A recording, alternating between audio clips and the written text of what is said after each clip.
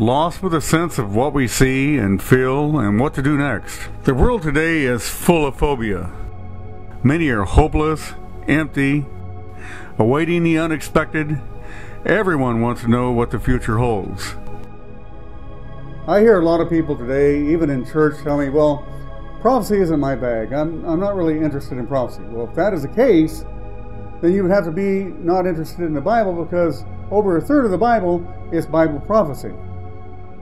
The 2012 phenomenon was a range of eschatological beliefs that cataclysmic or transformative events would occur on or around 21st December of 2012. Everywhere you look, people are recognizing that significant changes are coming upon planet Earth. The popular news channels display on a daily basis bad news, causing many to believe that eventually everything will come to a sudden end.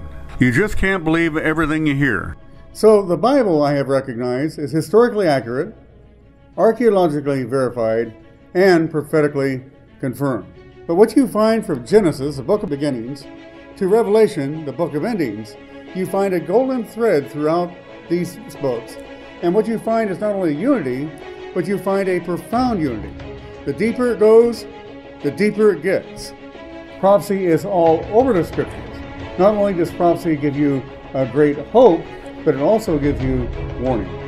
It's my desire to share the prophetic word, to turn many agnostics, atheists, and scoffers, and to wake up sleeping saints to a saving faith in the Messiah Yahshua. We are looking at the final shaping of Earth's final movements towards eternity. The Sure Word of Prophecies ministry is to help believers to understand Bible prophecy, help prepare them for the return of Jesus, and to make an unarguable presentation to unbelievers that there is a God who knows the end from the beginning.